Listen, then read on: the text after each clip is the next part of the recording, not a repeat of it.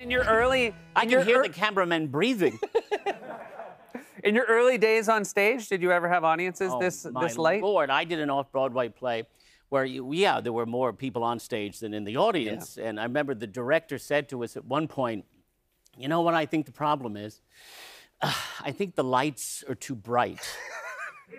And I said, yes, that's the problem. They can see the play. Well, Seth, you're the only one I'd get out of my sweatpants for, and I mean that in the nicest way. I really appreciate it. Not to mention the nominal appearance fee. Right. That's not nothing in this day and age. I'll tell you. There was a real dark spot there for Broadway, and then last night, a lot of openings. I know. Were you out and about? Did you go see anything? Did you talk to friends who were on stage? Who are you talking to, Kristen Chenoweth? No, I wasn't out and about. No, I don't. No, I'm not going into a theater with 1,200 people. Are you nuts? Who knows where they've been? I wish you all a lot of luck with that Broadway thing. No. I heard, yes, a lot of shows are opening, and I hear some of them, they're selling very well. And good. And look, everyone should be cautiously optimistic. It would be nice if, I think those are the perfect combination of words for how we should be moving forward. Well, because, we have to be aware that there's the Delta variant, now the Mu. Yeah. The Mu, which is not only respiratory, but, there's lactating involved. Thanks. Can you run around the room and make it sound like a group? This is, by the way, as hot as it's been. I just know. We'll send you tapes of some other guests. You'll be like, oh, I'm murdered. Yes. You did... And you started Wally's comedy career. Yeah, now Wally complains when he's not in the show for a week. I know. Yeah. Well, it's gone to his head? Yeah. Well, you've worked with divas. I sure have.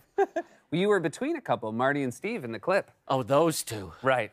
Those two and their shenanigans.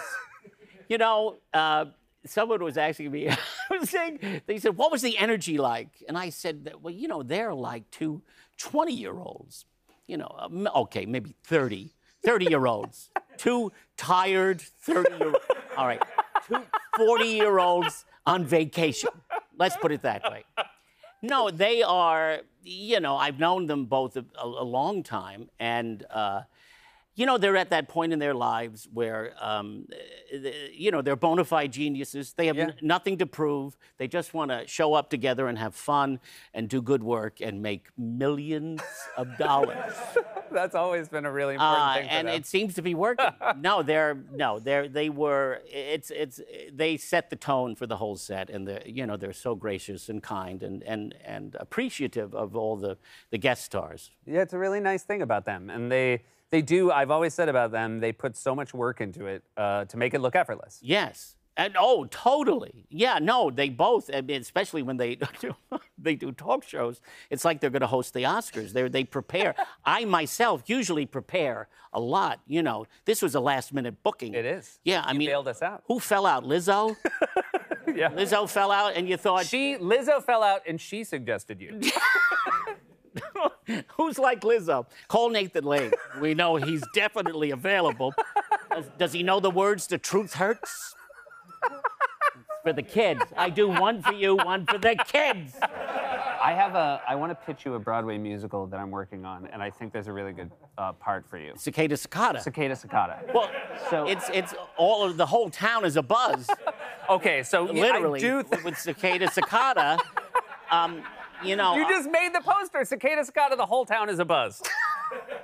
Look, if you don't get the part, and I think you're going to get it. If? I'm just saying, I think you're going to get it. Well, but at the very least, you have the tagline. I don't have to audition, do I? No, I don't think you do. Because I can't audition. We did hear it was offer only. Yeah. And as soon as Lizzo said no, we were like, who we're going to get? Lizzo. So, can I just talk through the plot real quick? And you tell me, as someone who's a sort of Broadway pro. Well, from what I hear of the plot, it has to be quick. Right. Yeah, go ahead. All right. So a cicada is, hatched, played by Christine Baranski, who is a very soft yes. So. She's an old friend of mine. She will definitely do it. Okay, great. We're working together on the Gilded Age for HBO. Oh, fantastic. I'm very excited about that. She'll definitely do it. Okay, so we got Baranski is a cicada. A cicada? Who loves Broadway, born somewhere in Georgia or South Carolina, wherever cicadas have. A gay cicada. Well, yeah, I mean, it's a very gay cicada. Comes to New York City, so excited, but is unaware about their very short lifespan. This is the tragedy inherent in the play.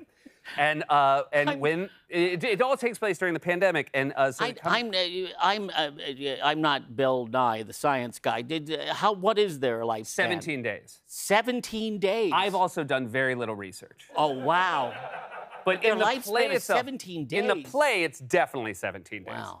Wow. There's a cockroach in the play. Always. That cockroach is a Mets Mets like a good fan. part for me. It's a Harvey Fierstein's going to play the cockroach. Oh, Jesus, him. Sorry. Okay. So there's the cockroach, and the cockroach befriends the cicada. And What's his lifespan? Harvey? Well, no. So that's the cockroach. He could live forever. Right. Sure. Yeah. All right. Anyway. So the cockroach realizes his friend the cicada is going to pass away before Broadway reopens because it takes place during the pandemic and Broadway's closed.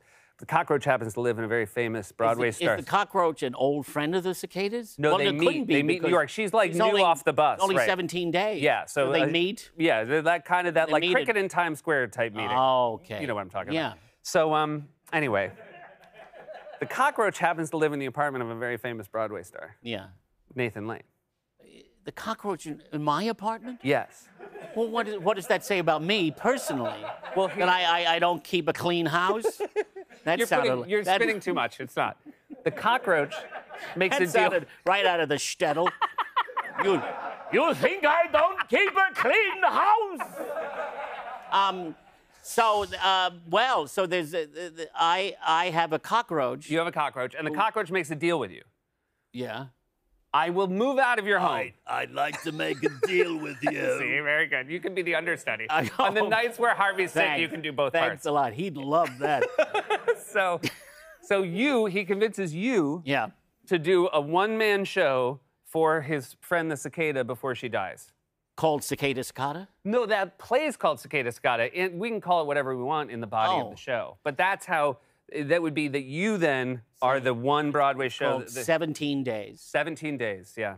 And I think it'll be really good. But that's it? There's just 3 people in this musical? Well, there's other characters. Like, a lot of the Mets are going to be in it.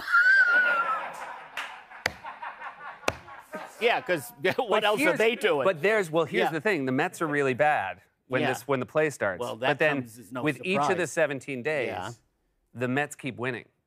And the cockroach at the end has to decide if this set in '69 or whatever? No, it's in modern times. So it's which is why it's kind of a fictional world because the Mets do well.